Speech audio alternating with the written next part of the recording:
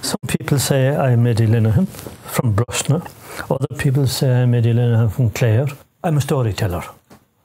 Lots of people say I would be Shanachie, and I suppose in strict terms that's true, since I have been collecting stories and the backgrounds of stories for the last 42 years. And what is Shanachas, after all, except the knowledge of old things? The fairies, the Irish, the She, Nadine Ushle, Nadine Elle, there's many names for the fairies. Irish people tended to keep their distance when it came to the fairies. There's many, many names for them. And the reason for that was respect. The shapeshifters, that could be in the shape of an animal. For example, the black dog is a favourite one. Something dark, usually. Black beetles. Or the shape of a person. But I asked what kind of a person. It doesn't have to be one of the little people, so-called. Not at all. Not at all. It could be just like us, except a little bit paler than us. And the reason being, of course, they have no red blood in them. Their blood is pale. If they meet you and you don't give them the right reply, if you don't give them a sort of temporizing reply, if you can be found torn to pieces. They can be vicious. They can be utterly vicious. The first story in that book is a story from a man who told me about what could happen to you unless you keep them thinking, keep them guessing, but don't answer them yes or no. If you do, it could cost you your life. You could be found with your throat ripped out.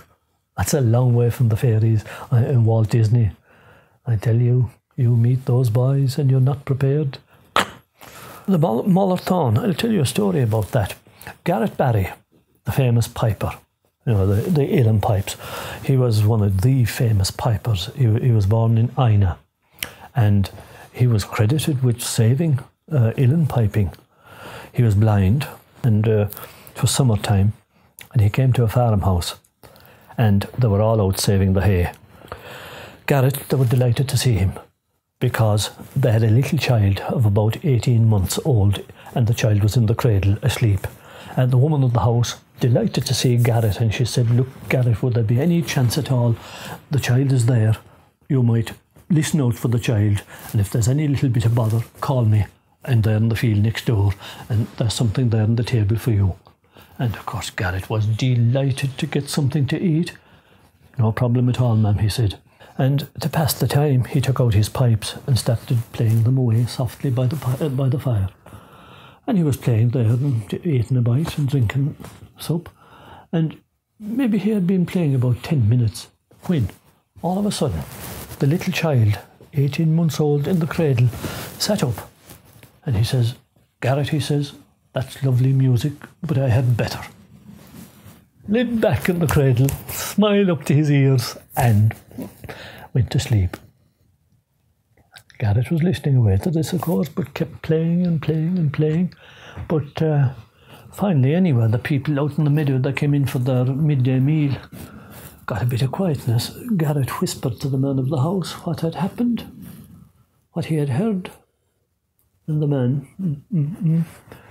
nodded, got the poker, and stuck the poker into the embers. And when the poker was red hot,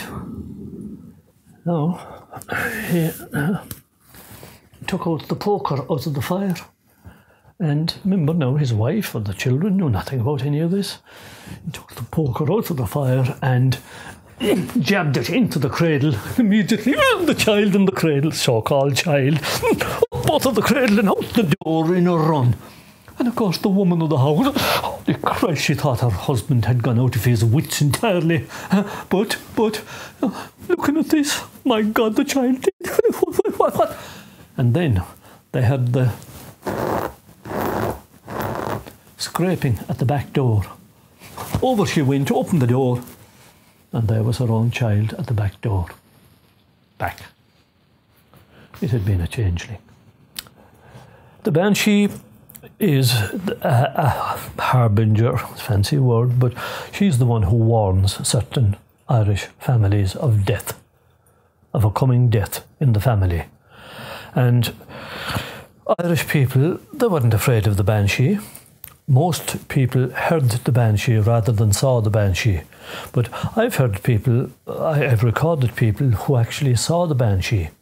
Most heard, few saw. I've recorded a few people who did actually see her. And the description they gave me of her was tall, thin woman with long grey hair. Now, I've recorded a couple of long stories about her, too long to go into here. But one of them, frightening story, it was on the way home from the fair of Gott. A young man at the time. Here they were now after a miserable day at the fair, and they were coming back nearly dawn. And the son, he saw the light in the window, the mother obviously making the breakfast. And just as they were coming in the boreen, there, sitting above on the wall on the left-hand side, he told me, was this woman combing her hair, long grey hair. And then, no, she was. She wasn't anybody local. So anyway, the father and the son, they were together. And as they passed her, the father saluted her. No reply, she just kept combing and combing. And they passed on. Now, the gate was just ahead of them. And the uncle was a couple of steps behind, and he saluted. No reply. But the boy told me, and the old man as he was then, he said the uncle was a different kind of a fella entirely. When he got no reply, he crept over and he snapped the comb out of her hand, not meaning no harm, but just see what he gets a response. And immediately there was this wail. He said, well, he said, it froze their blood. Or mine anyway, he says. Well, they made for the gate and burst in the gate and made for the door. We burst in the door, and he said, what I noticed was my mother there at the fire, open fireplace at the time, and she's stirring a pot of whatever she was making for the breakfast, probably porridge or something. And she looked at us, and she saw the comb, obviously, in my uncle's hand. And she said, close the door. And my father slammed out the door, and this crying surrounded the house. And my mother said, what in the Christ did you do? And when she saw the comb, of course, she said, oh, Lord Christ, she said, what are you after doing? And my uncle said, all right, she says, I'll give it back. And my mother said, no, she said. And she made for the fire where the tongs was. And she said, give me that. And she took the comb in the tongs, big old-fashioned tongs, like the ones a blacksmith would make, and took the comb in the tongs, and she said, open it, small bit.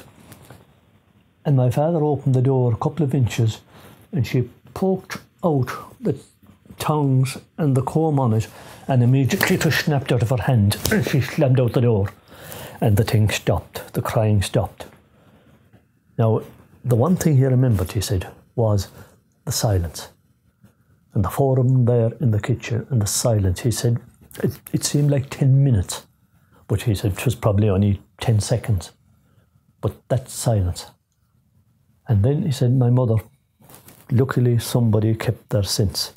My mother went over to the window, and of course, in a cottage, small windows, and the shutters, timber shutters, that time she opened them. And it was dawn by now, and she looked out.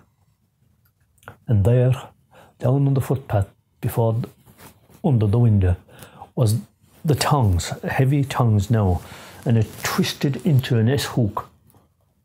And she said to my uncle, come here, she said, look at this. Look out there. And he did. And she says, if you had put out your hand with that comb, that'd be your hand now, that'd be your arm now. You dirty looking idiot, she says. That was the banshee.